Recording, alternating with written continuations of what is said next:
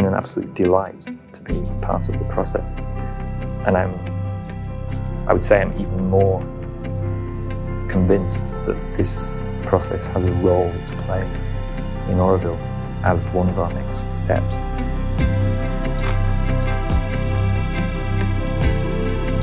For so many people, activists and academics alike, like this kind of participatory collective decision-making model that we're using in Auroville with like general meetings and like focus groups and task forces was like the cutting edge of like radical political practice. And I was like, really, it is? Like, it sucks. Like, the experience we're having of this in Auroville on the day-to-day is for so many people so frustrating, so disappointing, so lacking in both like depth of content and like human connection. So I was like, how can this be the be-all and end-all? And then realizing that, yeah, there were certain issues with this kind of participatory governance that's practiced, which is like very open, very horizontal, you know, big meetings where anyone can come and speak. But there were some issues that also in other places were being raised, like, hey, you know, it's often just the people who are really comfortable in those settings that come. So people who are very comfortable speaking in large groups, very comfortable fronting their opinion, and really not so inclusive actually to people who are more introverted or just not interested in speaking in that kind of large context. One of the things that had been really difficult around decision making was either the disengagement of large sections of the community or the sort of seeming vying for power that seemed to happen around a selection to major working groups which seem to have decision-making power. Imagine if instead we bring together ordinary people from all walks of life. These people are selected randomly, like a jury, so they're impartial and representative. This idea of just randomly selecting residents or citizens felt really like it would bypass a lot of this sort of unequal distribution of decision-making power and just make it more, just distribute it much more into the community and give everyone a fair chance to have a seat at the table. So that I found was really exciting and interesting. Village Algol in the Medak district of the South Indian state of Andhra Pradesh was the host to a unique event called Praja Tirpu, People's Verdict. And again, it was really obvious to me, at least, that we are really blocked in Auroville in terms of how we come to agreement on important topics, and we either tend to do that superficially, in a hurry, or certain people have a kind of disproportionate amount of say in the way things go. So I love the idea of also including this deliberative process and facilitation as well, which I think could really enhance the quality of outcomes. They're made aware of critical thinking to complement their natural common sense. They have opportunity to shape the process and the agenda.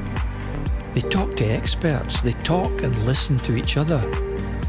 When they finish, they decide what the best way forward is and instruct the government to act. It's about fairness, decisions made to benefit everyone, not just the powerful.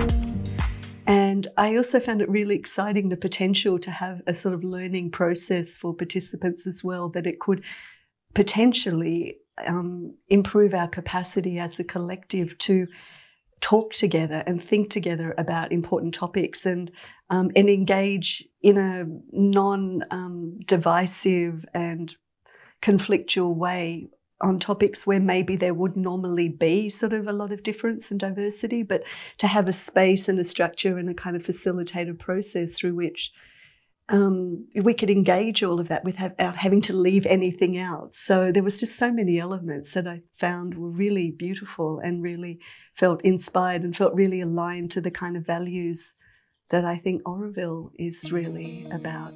I hadn't heard much about Citizens' Assembly before, but one of the first tasks after we met the first time with Kathy and the small team was to look at what had happened elsewhere, what had worked, what hadn't worked. So I started to do some research on that for the team. The model's generally been a success elsewhere. It's generally been chosen to look at issues that are too difficult for those who are governing to explore that in Ireland, the issue around abortion was too contentious because there's a lot of sensitivity around religious issues there, so some of the politicians wouldn't want to be seen taking sides on that debate. And then in some of the other countries, especially I think it was in Belgium and also in Canada, they did it to look at the governance system. So again, it wasn't felt that the government should be looking at that themselves, so they asked for a wider one. And then in Gdansk, they've used it to look at sort of bigger issues such as climate change and flooding. And that one's set up slightly differently. Its recommendations actually go straight into policy, whereas normally there are sort of the outcomes inform policy. So it's really interesting to see the different structures and the different way it's being applied. They have honest conversations and find common ground on the actions we need to take. This is an approach known as a citizens' assembly, and it's gaining popularity all around the world as a way to solve tough problems that politicians can't. To tackle the emergency, only ordinary people like us can guide the extraordinary change needed. There was quite a lot of information as an alternative form of democracy, so that was quite interesting to me because I'm not very impressed by our present efforts at democracy, either in Auroville or elsewhere. And I was very interested by the random aspect, particularly that, I think. But the idea you bring together people of very different backgrounds who wouldn't normally actually sit together and talk to come up with some kind of conclusion. I found it very interesting and actually quite challenging as a concept. And I have a kind of elitist assumption, which is that to get intelligent outcomes, you need people who are experts in a certain field or have expertise in discourse or discussions or whatever. And that if you just bring together randomly people, then you're likely to get something that's really not optimal. So that was the challenge for me in terms of the knowledge aspect of the experiment. And having watched a few videos, I was quite impressed actually by the quality of the deliberations and also by the output at the very end of it. And when I heard it, there was something that sparked inside that felt like this could be a game changer for our collective decision making. That there was something in it that felt very true and there was a lot of potential. And I was ready to jump in and explore it.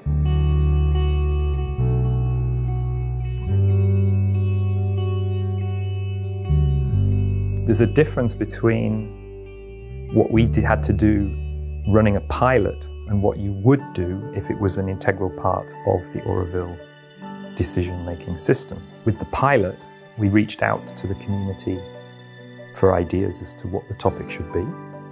And we needed a topic which was interesting enough to keep people's attention, not crazily complicated, and certainly not anything which was divisive that people would immediately start arguing about, because we need to try and show proof of concept to the community of how this can work before we start to take on more difficult issues.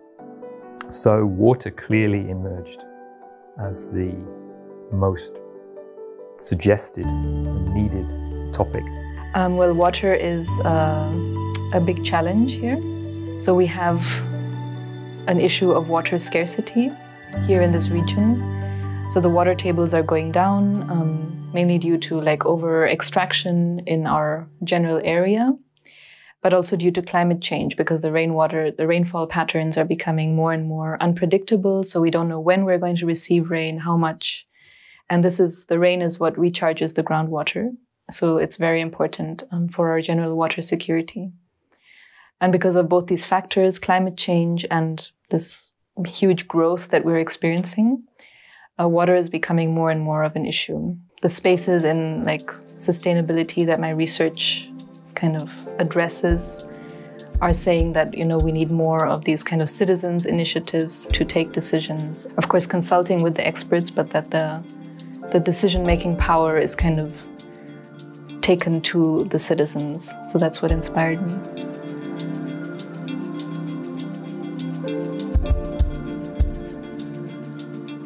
So there was about a 3-4 month period where we were just kind of pulling all the pieces together. So that included, forming a core team, working through the logistics of sortition and how we would actually do that in Auroville, working on how we would select a topic and actually selecting a topic, presenting it to the community, which we felt was really important to get sort of a widespread understanding and buy-in, especially when we were asking random people to participate. It felt really important that enough people in the community understood what it was about and what it could offer.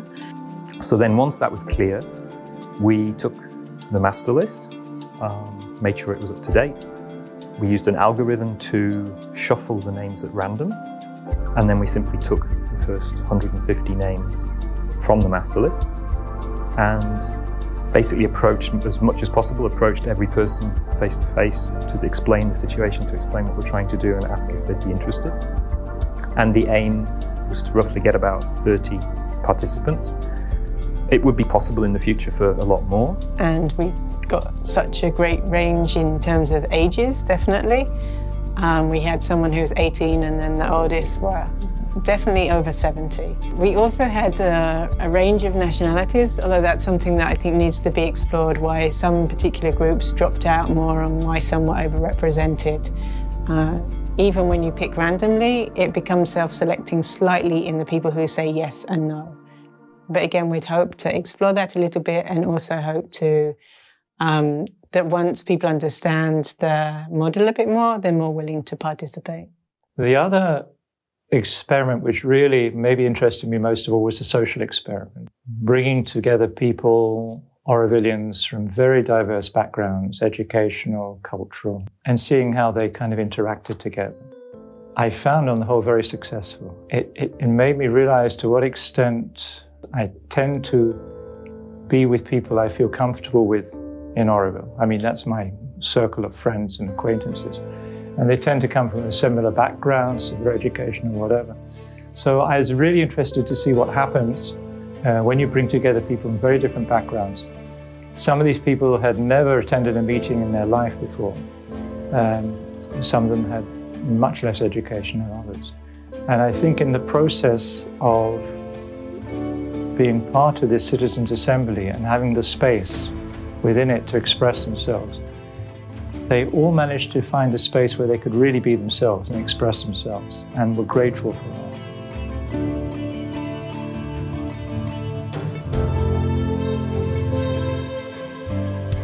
We'd run one session before lockdown hit, and then everything was on hold.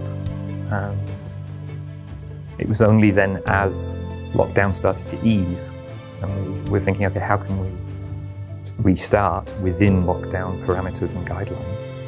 And it was very clear that we wanted to make adjustments in a direction which would improve what we were doing. There felt like a certain way in which it would need to happen in order to be a legitimate citizens' assembly, the key elements being, the presenting of evidence, the ability for participants to interact with those presenters, and and then the deliberation. So when we realised that we would only be able to convene in small groups, there was then this idea to look at a different way of doing it, and that was how the idea of video presenters came along.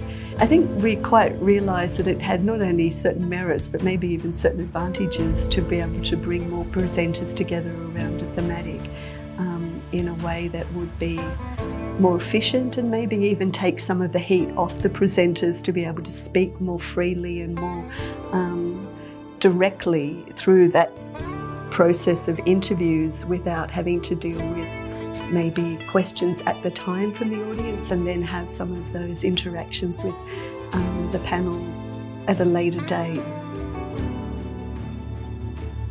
So overall, we picked 30 experts, and we really tried to get people working in all the different domains of water. So anyone working with water in Auroville who had a different side of the story and who brought different important aspects to the table were invited to take part. So before COVID, we were inviting the experts to come and give live presentations to the Citizens' Assembly. And then COVID happened. So that whole process was kind of cut short. And then when we regrouped, we had to find ways in which to make the whole process more COVID-friendly. So we ended up making videos of presentations by the experts and asking them all the same set of questions and just having that video interview format. We roughly grouped them according to the themes. Like, for example, we had farms, then we had different water management approaches. We had people focused on water quality, others on spiritual properties. Then we had governance and planning, and education and awareness. With the film editing process, most of us were fairly new to that, and we had a lot of concerns at the start about how can we make sure what we represent, if we cut the videos in any way, that it's going to be non-biased. So we did a few trials where all of us had a look at the original film and suggested our cuts. And then from that, we saw that there was a lot of consistency, and we sort of came up with some very clear criteria on what we should edit in and what we should keep out. But we also shared the full interviews, uncut interviews with all the participants, so they could see and learn from sort of the more detailed interviews. The moment we start to edit down somebody's interview, we're making value judgments on what should go into the final video and shouldn't, and will be left out of the video. So we tried to make sure amongst us that each time we did an edit, there were at least 2 peer reviews on that edit. I think what's very important is that the process that the random selection of people go through has to be as transparent as possible, so that the rest of the community can very clearly see the information that was being used by the participants to come to the decisions or the guidelines. We really made an effort to try and be as inclusive as possible. So especially for the Tamil population, some of which didn't speak English so well, we made an extra effort to dub all the interviews and all the videos into Tamil. And yeah, maybe in future citizens' assemblies, there'll be translations into, even more languages. For the translation, it's huge amounts of work, but it inspired a whole community of people to come forward to really contribute towards the various aspects of making the content happen, whether it was the dubbing, the translation, the transcription, the subtitling. I mean, we worked with over 50 people just on that, who really gave their time and heart out of goodwill. So I learned that in the community, when there is a need, there is a huge potential of creating communities of support for this kind of process. I think the videos for this first pilot, somehow it emerged out of necessity through the lockdown, through the COVID, through the need to keep the numbers in the rooms low. But actually it's proved to be one of the most valuable treasures, I feel, for us, because the videos really showed how content could be framed for participants. So a key part of the Citizens' Assembly is to provide different voices on a particular topic, all sides, all stakeholders. And so having these videos, really for us, it created the heart around which we could do the rest of the Citizens' Assembly pilot, So it's a rich resource for not only the Citizens' Assembly itself, but also for the wider Auroville for the future.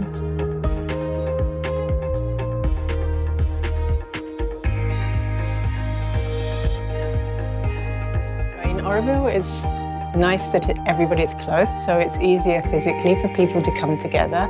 It's also different because people generally seem to know each other as well.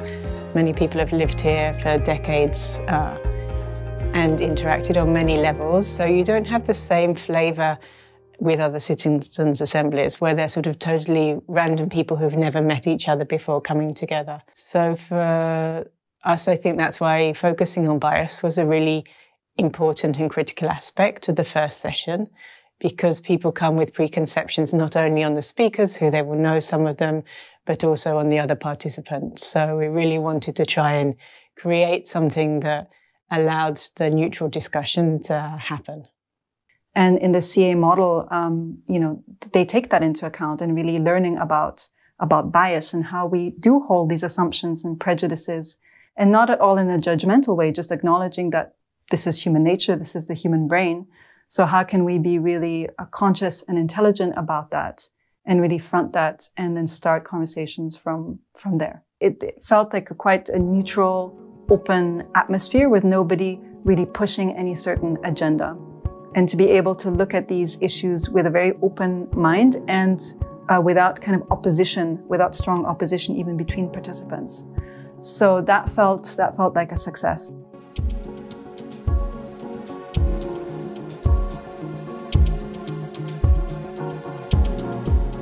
One of the things that we were trying to explore with this research pilot was how willing people were to give up their time for a process like this, and it was a real unknown to us. Some of the citizens' assemblies just have sort of 2 weekends, and some of them go over a whole year, and we didn't really know where that balance was to get the information. So we settled on, it was sort of 9 half-day sessions and with a few optional ones. And we still felt this would be quite a stretch. It's quite a commitment over sort of 2 or 3 months of time, giving up a lot of Saturdays to come along and participate in this. So we felt that we really needed to make the sessions enjoyable for people to keep participating. It was quite mental, what we're asking them to do, a lot of thinking, so we mixed it up with sort of exercises. We had quite a lot of dancing happening and other energizers, and also some opportunities for inner reflection as well. So we tried to engage people on different levels, and that's probably something that doesn't happen in other citizens' assemblies as much. And we had a lot of fun in the organising. I think it's the whole citizens' assembly as well. I think when you see older Aurovillians dancing to the Beach Boys or making animal noises for 10 minutes, you realise that actually, you know, we limit ourselves in terms of how we look at each other. And again, it was just I think a demonstration of the commitment that people were just willing to try anything. They felt it was worth trying, and they were going to give their everything to this experiment, whatever it took.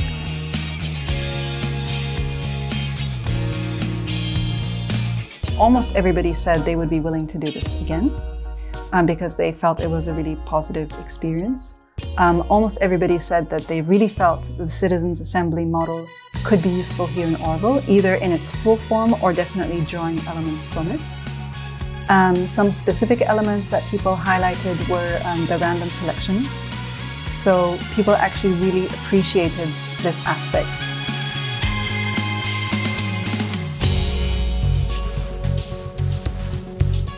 Well, the outcome was in 2 parts. So it was vision, and as we were discussing different potential aspects of the vision for water for Auroville, it was also very clear to the participants that actually implementation was as important, if not more important, than vision. How we harvested the ideas for vision and implementation, it sort of built on each other. So it didn't need that that attendance had to be 100% for it to feel like the decision had some weight. It really, people added as the weeks went along, and in the final vision and implementation days, we really looked at all of those ideas that we harvested, and then from that, something more collective emerged. I think really it's been very impressive indeed, what they've come up with in terms of vision and implementation.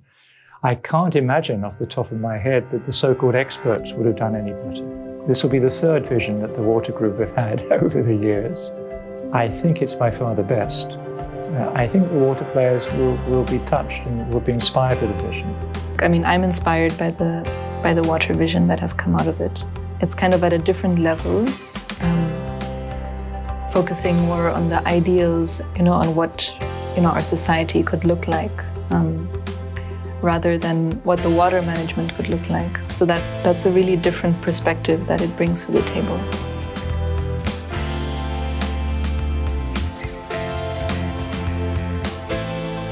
So there's still a little bit of follow-up work on this first Citizens' Assembly. We will be taking, over the next few weeks, the outcomes to the water players to see how they feel about what's emerged and which aspects they can work to take forward. And then we'll also be having some form of celebration with the community. That was something that came up very clearly from the Assembly members that this should be something that we come together and enjoy and celebrate around water and around the vision as well. So it's not just something they want to see on words, sort of just put up on or a net or on some sort of policy. They actually want to see this somehow make its way into people's hearts. And then there'll be a wider discussion on what next for Citizens Assembly. So sharing the learnings about what's worked and what hasn't from the process side, and which aspects could be included, or whether there's a feeling of doing another one. Where does the Citizens Assembly end? Formally, it's ended now, of course, in terms of the participants are no longer formal participants in the Citizens Assembly. But then we have this whole taking forward the proposals and the visions. And I don't see that just being the responsibility of the organising group. I would like very much that some of the participants take that on, if they're willing to do it.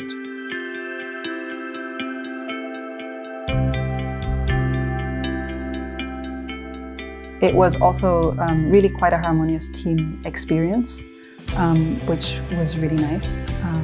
Both efficient and just, yeah, a good kind of human connection level, not any heavy dynamics internally. And I think that reflected in the process, actually, because one thing that we saw in the evaluations was that was noted by the participants, as they felt that from the team there was this real cohesion and positivity and lightness that was really motivating and encouraging. I also appreciated that we were quite a diverse team, in the sense that there were people that had been Aurovillian for a really long time, and there were newcomers as well, people that grew up here like myself. So it was really nice to see all of those elements together.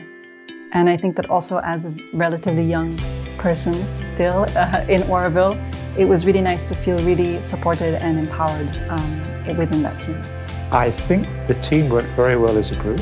I think I didn't sense any hierarchy or ego issues at all. I think everybody had some kind of input and something important to say at different times.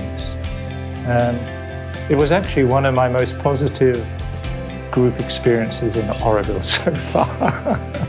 I was very impressed by the professionalism, particularly the younger members, both in terms of how they constructed the programs for each session, and also the facilitation, which I thought was really very impressive indeed. Something happened very naturally in this organizing team, which was the younger people took the lead from the beginning, and it was absolutely natural. And us older and dinosauric members of the community were extremely happy to support them because they were just so good. So that was a very nice experience indeed. Yeah, I think there's been naturally emerging leadership as well, and I find it, yeah, that's been also really delightful to see. I'm so happy to see so many, in a way, younger women taking a leadership role, and that's been not only not challenged but welcomed and supported. It's been the most positive group experience I've had in Auroville. It was a delight. I was always looking forward to going to the meetings, and there were always smiles when everybody was leaving at the end. And for me, that is a sure sign we're doing something right.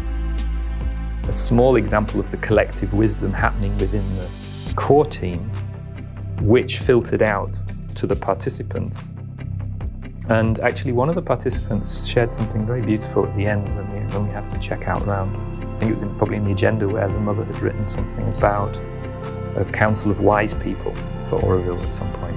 What he was saying was that he had the feeling that the process that we had created and the space that we'd nurtured for the process, actually, in that moment, the participants became those wise people, which really touched me. It's kind of, if we can create space that everybody has the chance to be that wise person with other wise people in that moment, then I think we're really into something.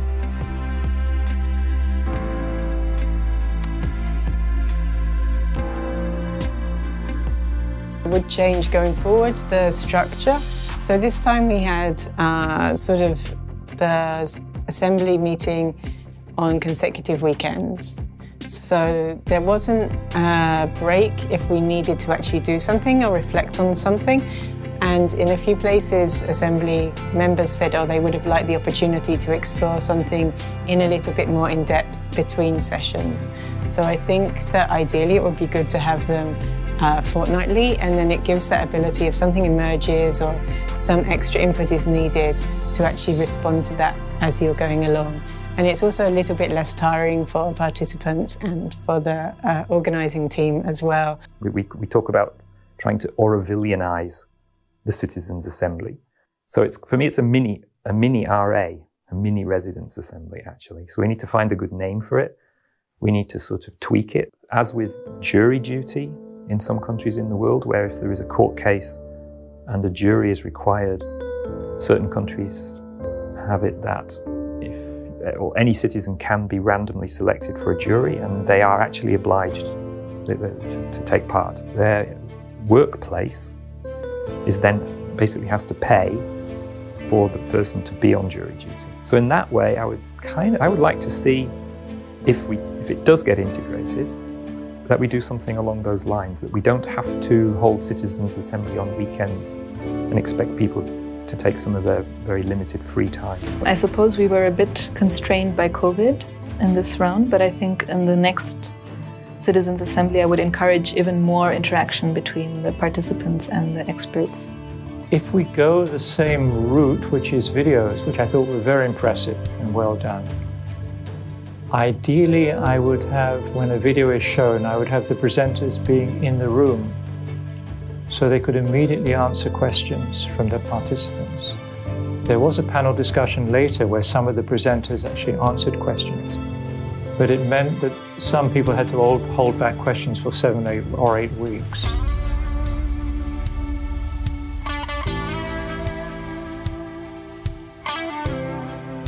What I learned or really appreciated is that we can actually have a really harmonious collective decision-making process in Auroville. Yeah, and I think that the whole process itself, that it maybe builds trust among community participants, that they realise that it is possible to engage on difficult and potentially controversial topics in a way that doesn't have to devolve into fractious fighting, but that we can actually, you know, use these tools, the communication tools that were offered, as a sort of process guidelines to the group. Auroville is about, I mean, it's one of its ideals is this human unity in diversity. So this directly addresses that. You know, you have a diverse group of people coming together and kind of exploring a topic in some depth, and then having to kind of, you know, process it and come together. So I think this fits perfectly into the ideals of Auroville and is exactly what we need.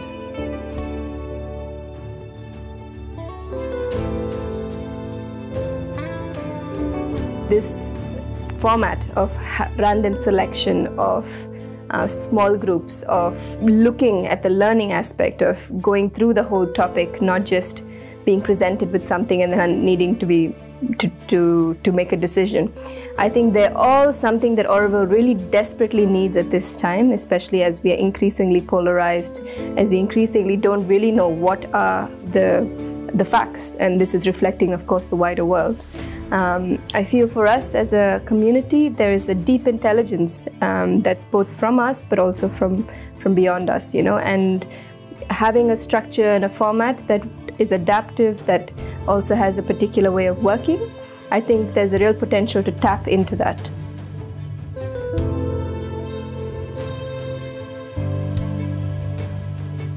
So I was also part of the initiative in March, and already I could see such a great structure. And the fact that the team has put so much time, energy to learn, adapt, and now we have, in fact, I think, a much better structure. But this kind of structures is really bringing conclusion and bringing out facts and figures and trying to take the personality out of the topic. So for me, it's an amazing learning experience. It reflected also, no, in the energy that we share when we were there. So I couldn't imagine a better experience.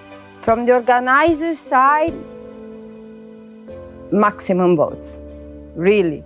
Commitment, patience, engagement, quality, super. What I didn't know was all the layer, all the part that is connected with Tamil Nadu, not only Auroville.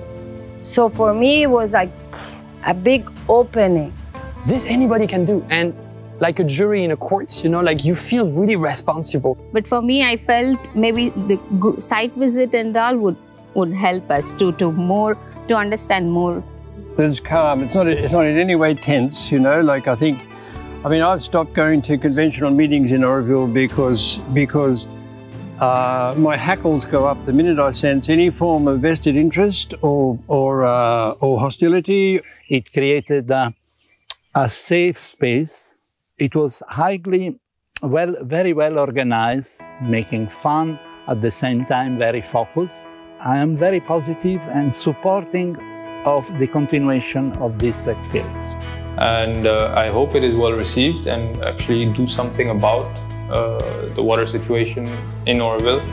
If we can do something here that's an example for the rest of India, that would be my hope, that we can start something that has much larger impact.